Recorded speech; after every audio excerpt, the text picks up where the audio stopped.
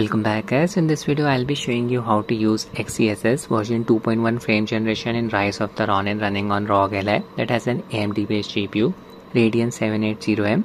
Enabling XeSS frame generation will automatically enable XeLL low latency mode, which will help in cutting down the latency. I'll also compare XeSS frame generation with the in-game FSR frame generation implementation.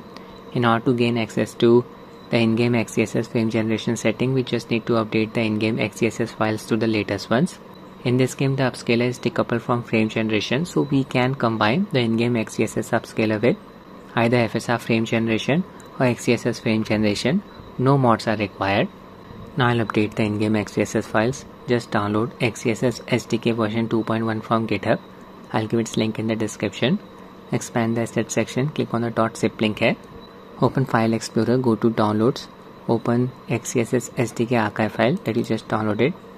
Open bin folder, copy the highlighted files, 3 of them, libxess_fg.tll, libxess.tll and libxell.tll.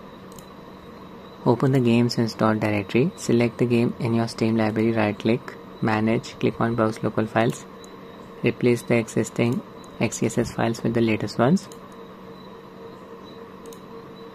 And that's it. We're ready to run the game. Adrenaline settings, VSync and VSync on. For this game I've set the UMA buffer size to 6 GB. My Ally is running on BIOS version 342.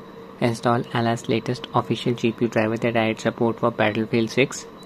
Using a 27 watts manual profile, all 3 power values set at 27 watts. CPU boost disable. 720p resolution. Connected my Flydigi Vader 4 Pro controller to Ally via Bluetooth mode. X input controller. Launch the game. This game is very poorly optimized on PC platform. On Rog Ally, if I run the game with an unlocked FPS, the game runs in a slow motion state. That's why I have applied a 30 FPS cap from the game settings. Display mode borderless required for using XeSS frame generation. VSync off. Resolution 720p. I'm using lowest to low settings. Upscaler XeSS, won't be changing it. Using the upscaler's quality preset, sharpness level 0.4. Frame generation disabled for the time being. As you can see, we have access to XeSS frame generation. Dynamic resolution off. Settings lowest low. Targeting unlock 30 FPS, not ideal for using any frame generation technique.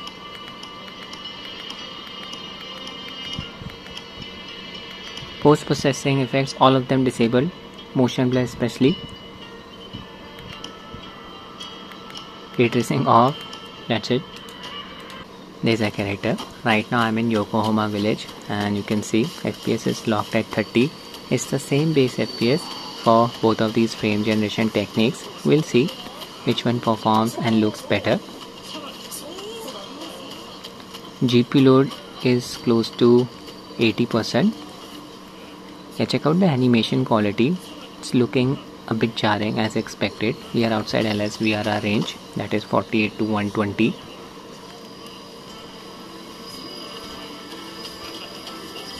Okay, now I'll enable XeSS frame generation. Open system settings, set frame generation to XeSS. A game restart is not required for activating XeSS frame generation. Yeah, I can observe the added amount of smoothness. Look at that frame pacing graph. So thick, inaccurate. A minor increase in latency. Wow, this is amazing. Okay, now I'll highlight some XeSS related graphical artifacts.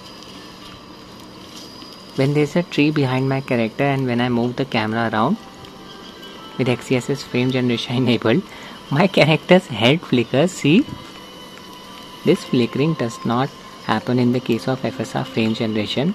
Something else happens. My character's hair looks pixelated. I'll highlight it in the later part of the video. See, very ugly flickering going on around my character's head. Algorithm is struggling to render my character's head properly. Okay, now I'll leave the village, highlight another graphical artifact. Just observe the bottom edge of the display. You will see a thick strip of garbled textures. I hope it's visible right here. See, very noticeable.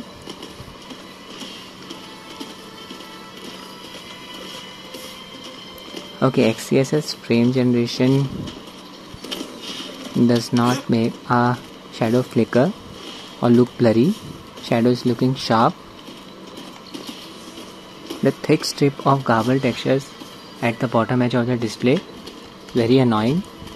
See, easily noticeable here. So 55 to 60 FPS with frame generation on XeSS. Now I'll switch to FSR frame generation in-game implementation.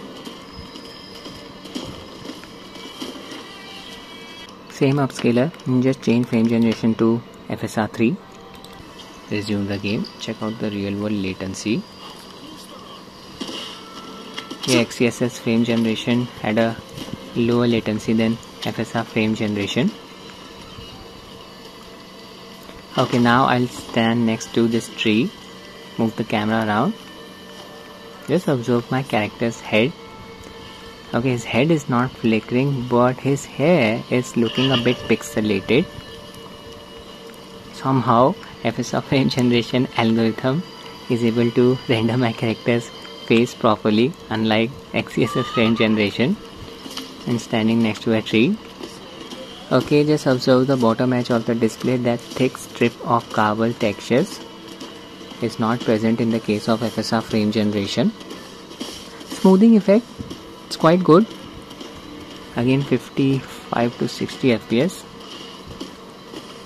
FSR frame generation makes our shadow look a bit blurry. It's looking a bit soft, unlike XeSS frame generation. See,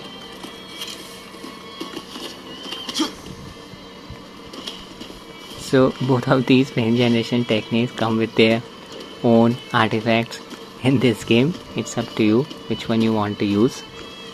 That's it with the video guys. I hope you find it useful. Thanks for watching and have a nice day.